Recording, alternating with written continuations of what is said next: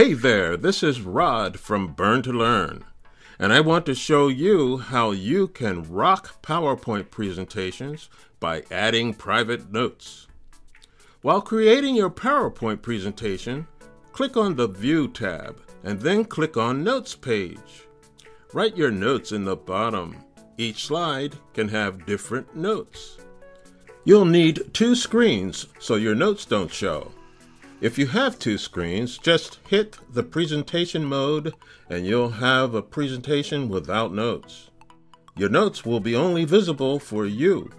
Meanwhile, the second screen will display just slides. If you don't have 2 screens, you can make 2 versions of the same presentation. One for displaying to your teammates and the other for you with all of your notes at the bottom of the slides. Useful, right? Looking for more tips to master PowerPoint? Subscribe and wait for our next video.